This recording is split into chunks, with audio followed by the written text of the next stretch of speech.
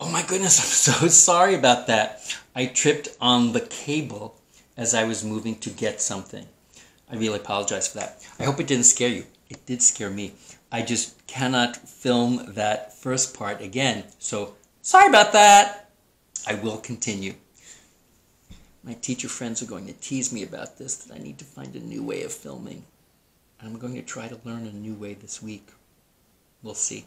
Sorry. I wanted to show you some slides I have about the Great Sphinx of Giza in this PowerPoint.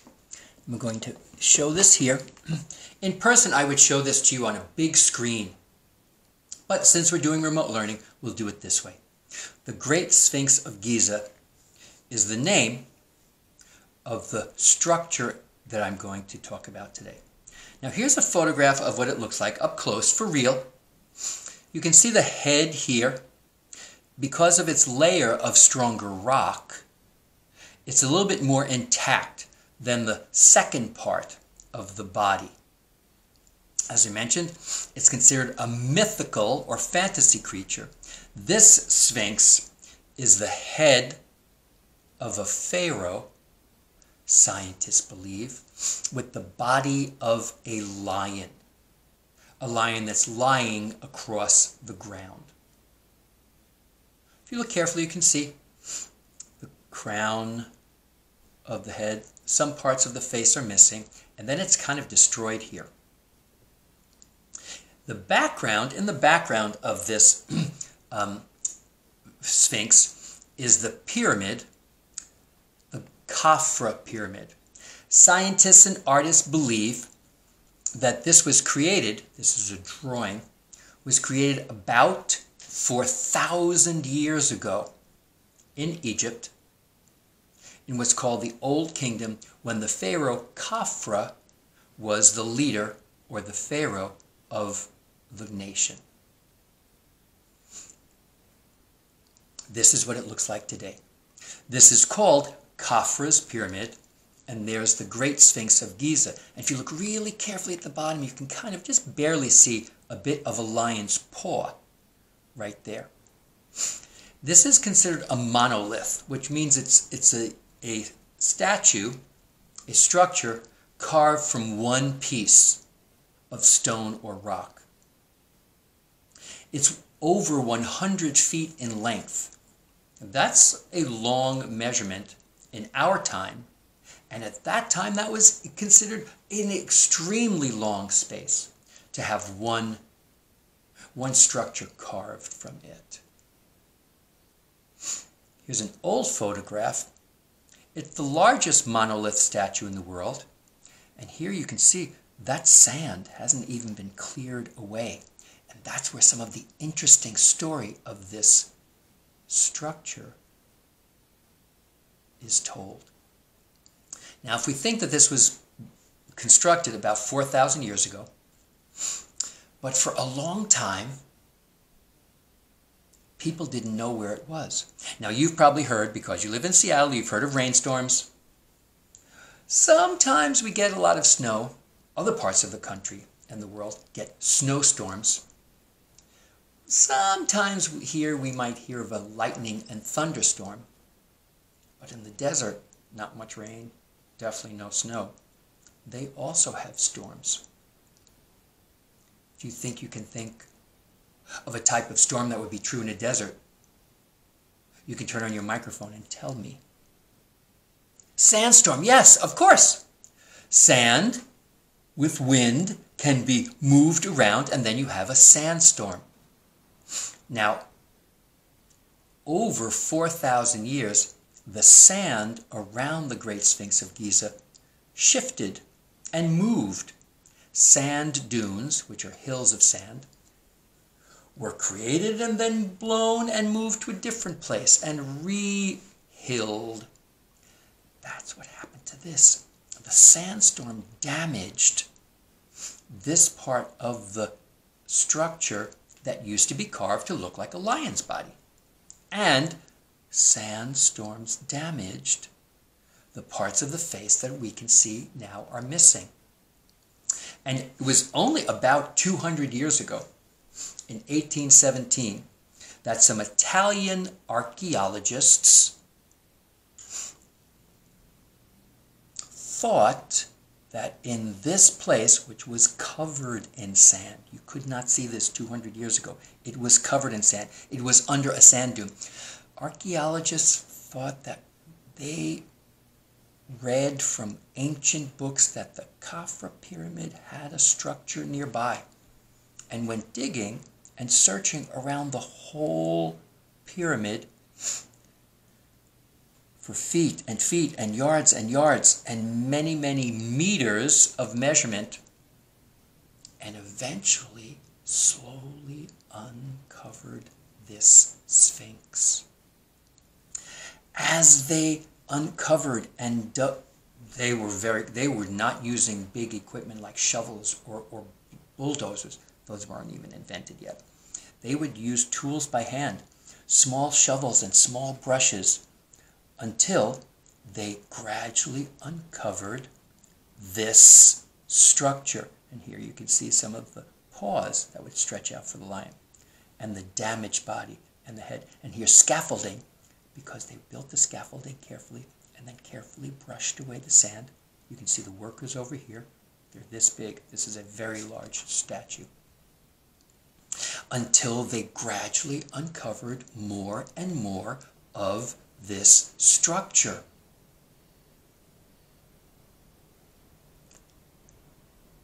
Here's a photograph from about a little more than 100 years ago.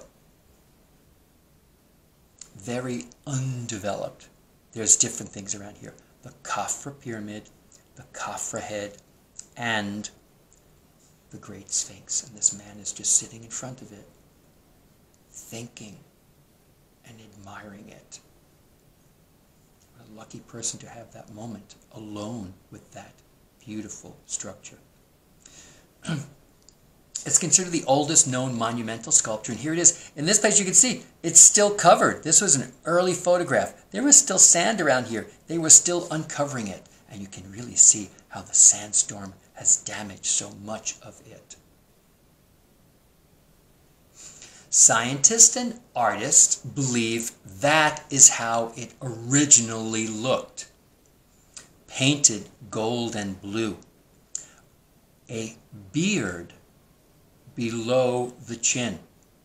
And a cobra snake symbol on top of this crown. This is the type of crown that Egyptian pharaohs might wear. You can take a look back. Okay, there's the crown. There's the crown. There's the eyes.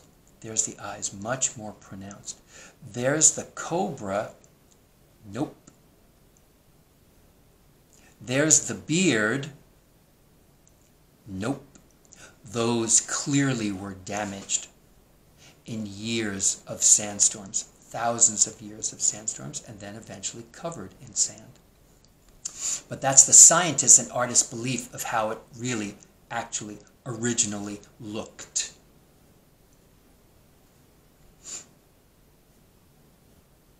Here's a photo from about 120 years ago, where it's still partly under the sand.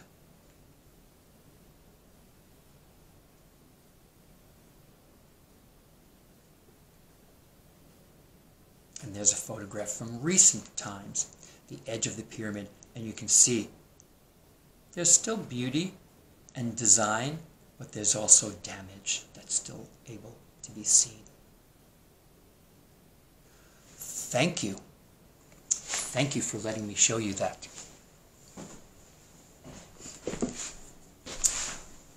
The Great Sphinx of Giza. The Great Sphinx of Giza. The Great Sphinx of Giza. The Great Sphinx of Giza. Now let's come back to our passport and take a look at that.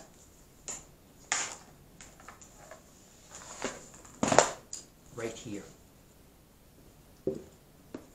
Having your pencil ready, having your purple crayon or marker ready, and your red and orange ready. Fix this a little bit here. Okay. This is on page 2. There's a photograph. Here's spaces where there are missing words that I left out on purpose. Let me read it so far, and you can read it with me if you recognize some words. This is Great Sphinx of Giza. It, old statue, Africa. People, to visit.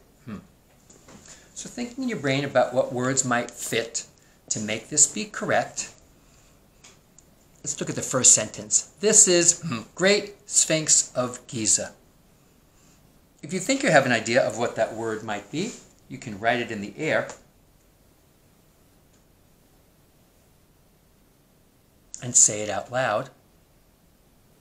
Okay, right. This is the, where some people say the, T, H, E. This is the Great Sphinx of Giza. Now that's a sentence, that's a complete thought. So that gets a small circle for purple punctuation. Not a big circle, it's not a big ball, because then it looks like preschool. And there's a kindergarten word here that we just added. This is the Great Sphinx of Giza. There's also a kindergarten word right there. This is the Great Sphinx of Giza. As I mentioned, we are paying attention to first grade words. The first word, this, is a first grade word. Let's underline that in orange. And the word of is a first grade word. Let's underline that in orange too. And then read this sentence. This is the Great Sphinx of Giza. Good. Let's try the next sentence. It, old statue, Africa.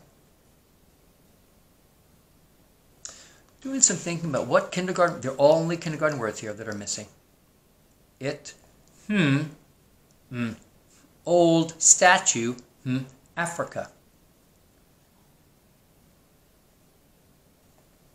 And let's see if, try some words here. It is, yep.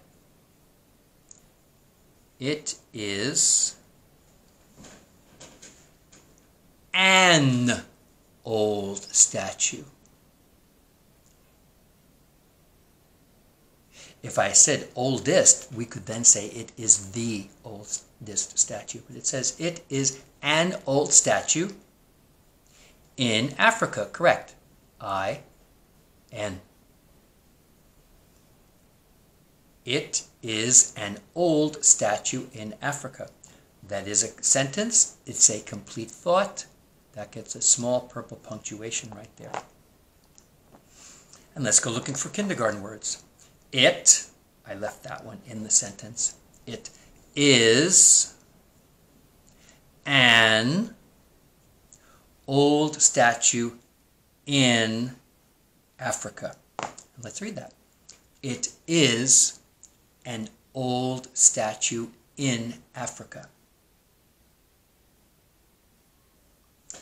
This is the Great Sphinx of Giza. It is an old statue in Africa. Last sentence. People to visit. People to visit. See if you can find some kindergarten words in your brain that work there. People like.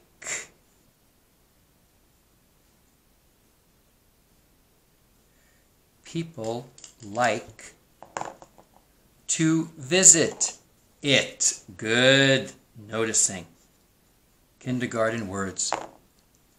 People like to visit it. Purple punctuation. Kindergarten words.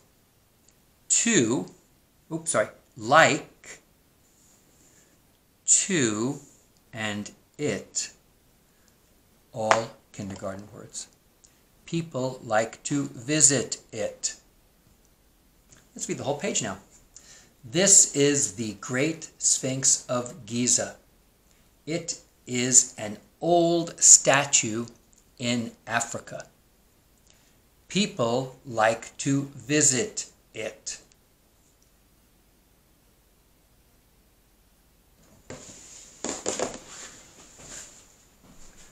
Well done. Thank you, travelers. Thank you for joining me in Africa with our new passport. I hope you take some time to look at the front cover. Look at the page that has people and flags, and then the color picture, which I'll ask your teachers to send you. And then practice reading this page. This is the Great Sphinx of Giza. It is an old statue in Africa. People like to visit it. As with other projects, we ask that you please don't go ahead and work on the other pages. Please don't do that until the teacher lesson is shown, and then you can work with them on each one of those. Thank you, friends. Best wishes, Happy New Year, and safe traveling.